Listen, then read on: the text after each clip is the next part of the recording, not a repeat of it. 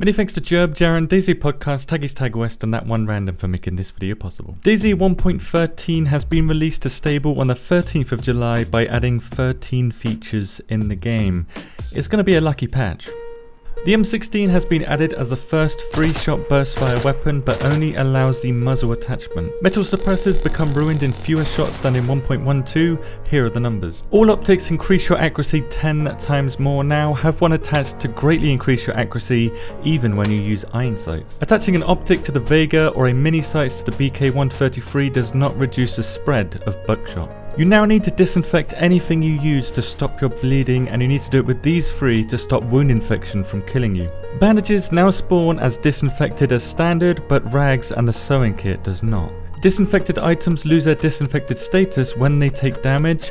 Check that they're still disinfected before you use them. If you get wound infection, you will die unless you use tetracycline or use these three disinfectants within the first 20 minutes of getting wound infection. You can now block all infected attacks from in front of you at a 60-degree angle, and they attack 25% slower and take 40% extra damage to their heads now. There are 3 tiers of infected now: low tier on the coast and in spawn towns, medium tier inland, and high tier at military areas. The higher you go in the tiers, the more health and the damage that these infected do, with some of them having special abilities and even items. The plate carrier has had a slight nerf and is no longer beneficial to shoot the legs of a player instead of shooting the plate carrier. Shooting the plate carrier, for example, does more shock damage because legs no longer take additional shock damage when you break them. The plate carrier will now require 75% of a leather sewing kit to repair just one quality level instead of 25% in the last patch, but epoxy putty now repairs vests. The plate carrier absorbs the same amount of damage with or without patches, or with the holster, or a pistol in the holster,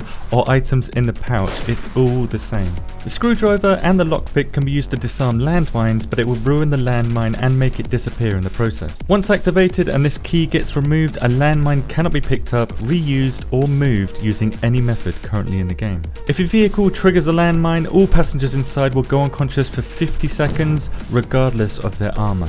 When driving a V3S, using the 4th gear will accelerate it much faster than using 1, 2, 3 and 4, and also requires less gear changes. Both bullets from a Blaze double shot will follow near the exact same path, making the Blaze the best long-range sniper for burst damage. The PET bottle holds the exact same amount of water as the canteen, and both hold half that of the cooking pot. It's not possible to disinfect rags or the sewing kit by boiling them in a cooking pot or placing them in the fire. It's now possible to remove seeds from the garden plot, but only before you water them. If your matches become damp, you won't even get the option to light fires now, so you need to use a hand drill or a lighter instead, which both work when damp. You can still light fireplaces in the rain by standing on them to block the rain, but when they become wet now, they will go out on their own. The torso size of a player has changed from this to this, meaning it's much easier to do extra damage to players now.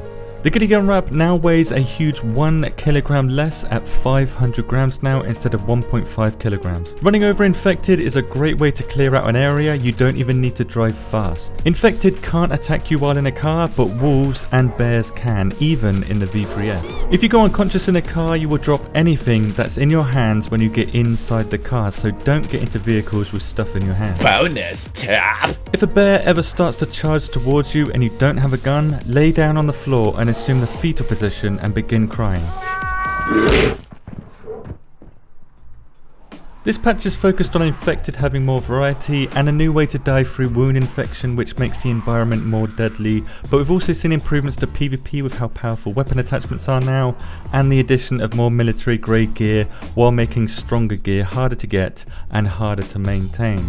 There's plenty more to learn about patch 1.13, and to help you get up to speed, here are 4 videos I've created for this patch to help you adjust to the changes, links below. Thank you very much for watching and have a good patch.